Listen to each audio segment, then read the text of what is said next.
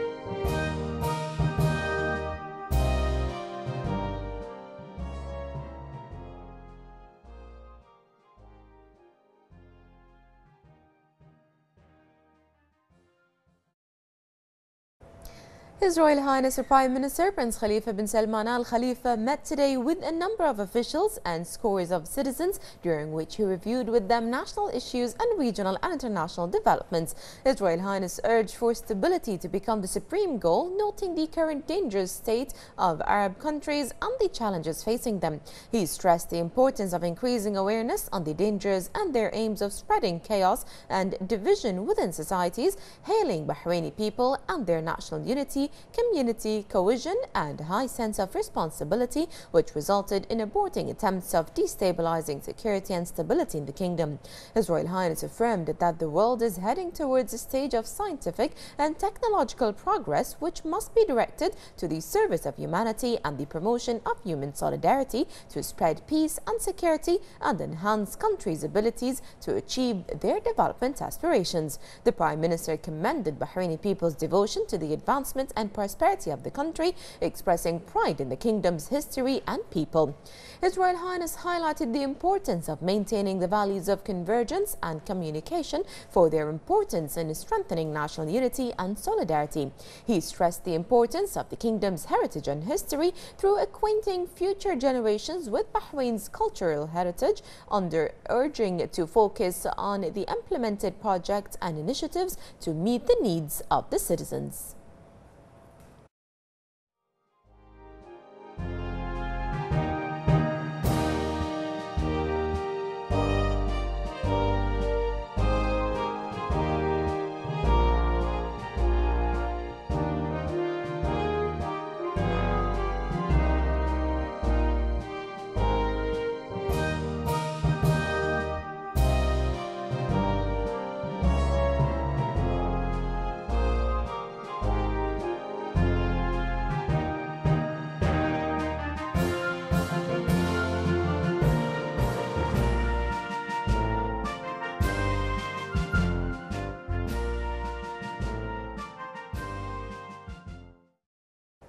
Her Royal Highness, wife of His Majesty the King and President of the Supreme Council for Women, Princess Sabika bint Ibrahim Al Khalifa, received a delegation today from the French Senate in presence of Shura Council Speaker Ali Al Saleh.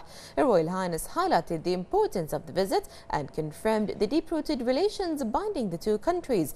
The delegation was briefed on the gains achieved for Bahraini women under the reform project of His Majesty the King and women's increasing participation in the decision-making process. The delegation was also introduced to the progress of the SCW's work since its establishment and the steps of implementing the strategic plan to implement the national plan for Bahraini women's advancement, in addition to effective cooperation mechanism with the legislative, executive and judicial branches. The French Senate's officials were also briefed on the efforts of the SCW in relation to development of the legislative system, in addition to the services provided to women to ensure family stability, most notably the process of issuing the Unified Family Law and establishing family courts complex. The delegation commended Bahrain's experience in the field of women empowerment, expressing keenness to make use of the kingdom's work, considering the development of legislation and policies that support equal opportunities principle. They noted Bahraini women's advancement in various fields and the role of the SCW, led by Her Royal Highness Princess Sabika, in integrating women as an essential component in national development programs.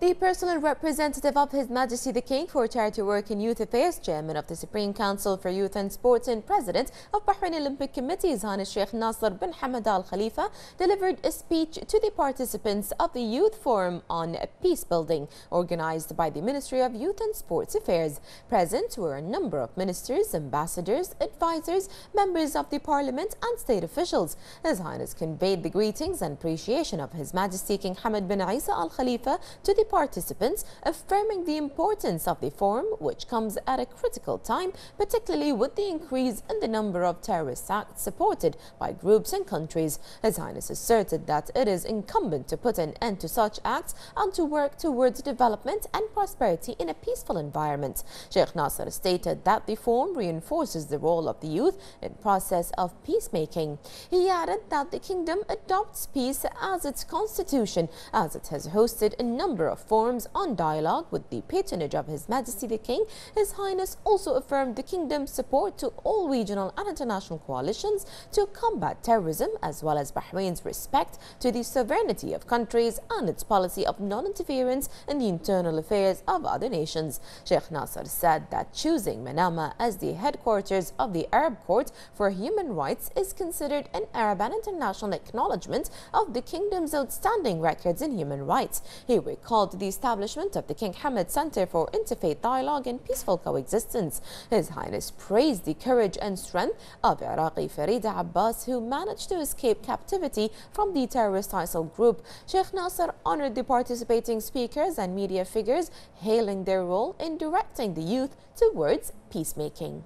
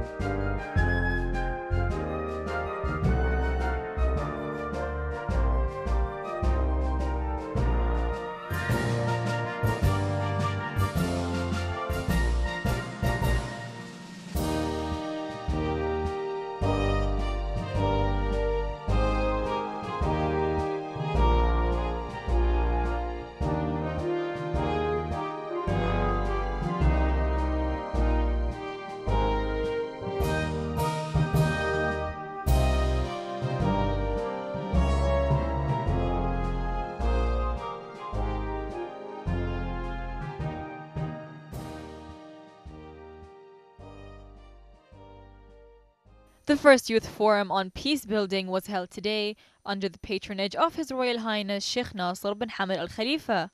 This is the first event of its kind in the kingdom, and the Ministry of Youth and Sports Affairs staged the event to boost the youth's peace-building capabilities in confronting terrorism and extremism in such a turbulent time.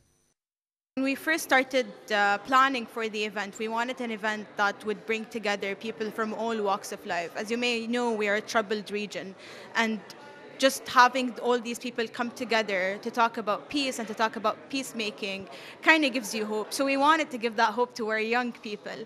So a lot of speakers from different walks of life. We have people from education, we have people from art, and then we have young people who are working together to achieve peace. We want to bring all of them together just to talk about peacemaking and the process and the things they've gone through and what are the steps and the things that we could do in order to achieve peace. The Ministry of Youth and Sports Affairs is currently managing the Peacemaking Forum for Youth, and this is the first time that we've ever had this forum in Bahrain.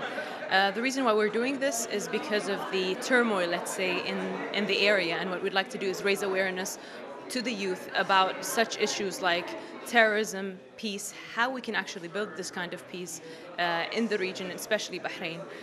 We're all affected by terrorism. It's like it has a ripple effect. So if it hurts one place, we're all affected. It affects currency, it affects education, it affects even just the population itself. So when one country is hit, another has a ripple effect and is affected by it. So what we'd like to do here is just raise awareness when it comes to such let's say, dense issues and raise awareness about these vital situations that are currently taking place in different countries in the world and really very close to Bahrain. So what we'd like to do is get the youth involved in such a forum to be able to understand things better, especially that they're the ones that are heading this movement in the years to come. So we're just happy to be here today, and we hope that the youth can get something out of it and hopefully be able to do something with whatever information they get this morning. The forum shed light on the notion of international peace, efforts of the participating countries in the peace-building area, as well as promoting the culture of tolerance, moderation and fairness in societies, and preparing a plan to spread peace and combat extremism. I have to say that it's very inspiring to be at a forum where youth are being engaged in some of the most important and actually vital aspects of our lives. This is a time of immense challenge for youth, and youth are our future, and it is not only vital to engage them, but to have them pave the way forward. And my role here as a speaker is actually to talk about the role of education in preparing our youth for these challenges, equipping them with the tools that will allow them to lead the way in the future. And I came to Bahrain specifically for this conference because of the goal behind it and the idea of promoting peace and tolerance. And I really do think this is a step in the right direction to have this discussion and engage people in the different ways we can go about discussing peace and exhibiting it ourselves. The forum showcased the youth's capabilities for promoting the national development process and highlighted the kingdom's standing at the global level. The first Youth Peace Forum was a smashing success and is definitely a testament to the creativity and innovativeness of the people behind it and the Ministry of Youth and Sports Affairs. Reporting for Bahrain International, I'm Shogh Mohammed.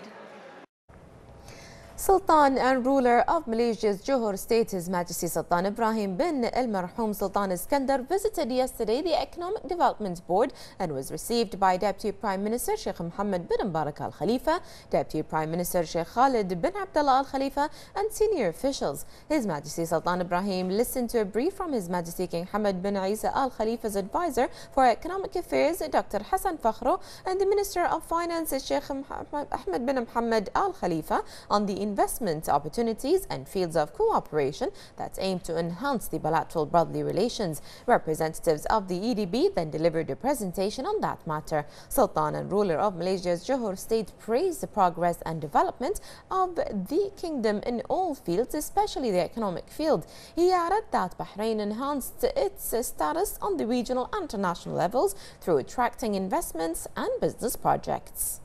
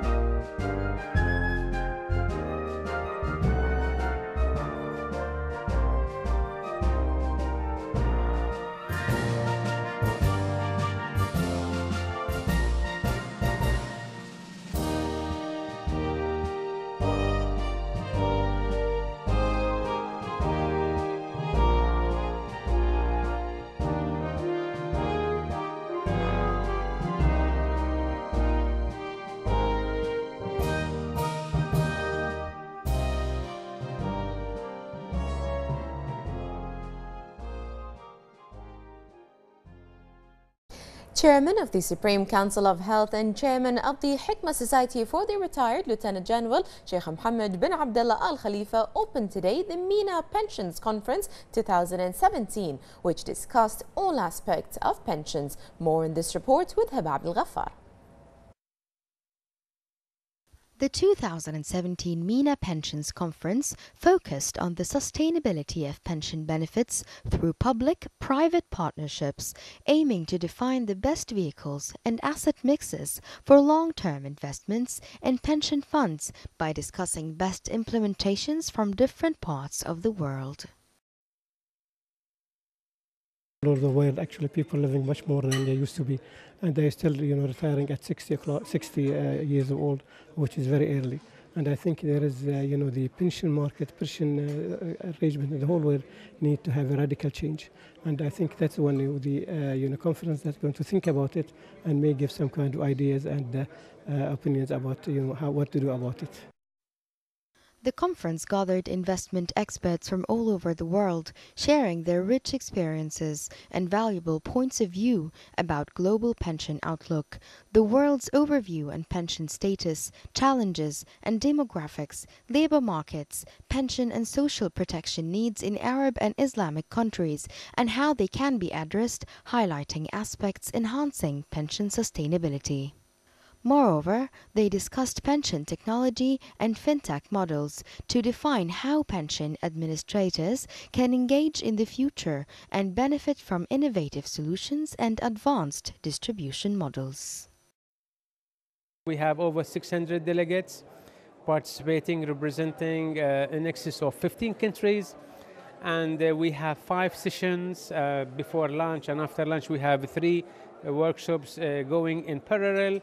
The key theme today is what are the advantages of public-private partnership in the space of pensions? Every reform starts with, okay, what do we need to change? What is happening? Awareness. So for the first line of thoughts I heard is like, we are aware and we want to change. And that is already massive, right? So if the willingness is there and also the road towards it, and I've seen a lot of solution now being talked about individuality, doing it yourself, then it's only then that we have to fill in on how should that work. 3 workshops tackled important controversial issues, such as the possibility of introducing pensions for expats in the GCC to make labor markets more equitable and attractive, in addition to managing employee savings and governance challenges. Also, if SMEs can offer adequate employee benefits comparable to large firms to improve the employee value proposition. All aspects of pension, from design and scheme administration to operational technology and asset management, are tackled today in one of the largest gatherings in the pension industry. Reporting for Bahrain International, I'm Heba Abdul Ghaffar. His Royal Highness the Prime Minister Prince Khalifa bin Salman Al Khalifa deputized his advisor Sheikh Salman bin Khalifa Al Khalifa to attend the 13th AMA International University graduation ceremony under His Royal Highness's patronage. Present were the Philippines President's Special Envoy to the Gulf and the Middle East region, Honorary President of AMA Education System and Chairman of AMA International University Dr. Amabil Gueles, the Minister of Education Dr. Majid bin Ali Naimi, officials, members of the diplomatic corps and parents. Sheikh Salman bin Khalifa Al Khalifa conveyed the congratulations of His Royal Highness the Premier to the graduates and their families and his wishes of further success and progress. Sheikh Salman bin Khalifa praised the continuous development of education in Bahrain, which reflects the support of the government led by His Royal Highness the Prime Minister, who has considered the development of education a priority in the government's work plan as a pillar of comprehensive development to boost the contributions of the alumni in the nation's progress and prosperity. He noted the kingdom's keenness on keeping up with the latest international developments in the strategies and programs of education. He added that allowing investments in education at all levels contributes to creating generations capable of effectively participating in the march of development of Bahrain. Sheikh Salman bin Khalifa commended the efforts of AMA International University Bahrain in developing the quality of higher education through providing an excellent scientific and academic example. Dr. Amabil Gueles, who chairs the AMA IUB Board of Trustees, has expressed his sincere gratitude and appreciation of His Royal Highness the Prime Minister for his kind patronage of the graduation ceremony, lauding his diligence on boosting the teaching and learning process that contributes in Bahrain's comprehensive urbanization and development of human resources as the basis for all progress.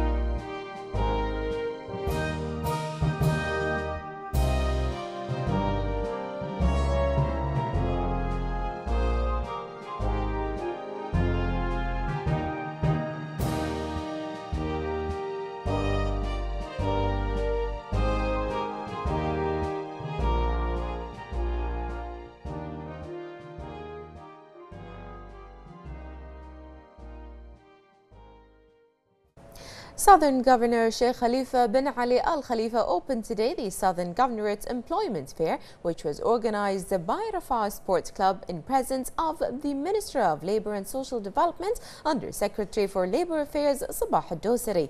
The fair aims to increase employment opportunities for the national job seekers at the private sector enterprises, where they will offer job opportunities at reasonable salaries. The fair is in line with the Labour and Social Development Ministry's keenness on increasing job seekers' chances of finding suitable jobs and at the same time enabling companies to meet their needs from national competencies. The fair also comes to meet the demands of the people of the Southern Governorate and provide them with job opportunities that will benefit the national economy and raise the competitiveness of Bahraini job and training seekers. The Representatives Council held its 9th session today, chaired by Council Speaker Ahmed bin Ibrahim Al-Mullah. The Council approved the Legislative and Legal Affairs Committee's report relating to Decree Law No. 28 of 2017 to amend certain provisions of Decree Law No. 19 for the year 1976 concerning decorations, which aims to introduce a new type of decorations under the name of Medal of Power, which is granted to officers and members of the Bahraini Defense Force on the occasion of its 50th anniversary. The Council also approved the report of the Legislative and Legal Affairs Committee concerning Decree Law No. 37 of 2017, amending some provisions of Decree Law No. 14 for the year 1971 on documentation, which aims to improve the level of government services related to documentation to address the delay issue experienced by the Ministry of Justice, Islamic Affairs and Endowments. During the session, the Council reviewed letters received from the government and decided to refer them to the relevant committees, which relate to a number of draft laws. The Council approved the requests of the Foreign Affairs Committee, the Defence and National Security Committee, along with the Environment and Public Utilities Committee concerning extending the submission period of reports by those committees for a period of 4 weeks. The Council agreed to postpone draft laws to an upcoming session and decided to discuss the request made by a number of MPs to clarify the government's policy on the accumulation of rainfall annually during winter season in the presence of the Minister of Works, Municipalities Affairs and Urban Planning.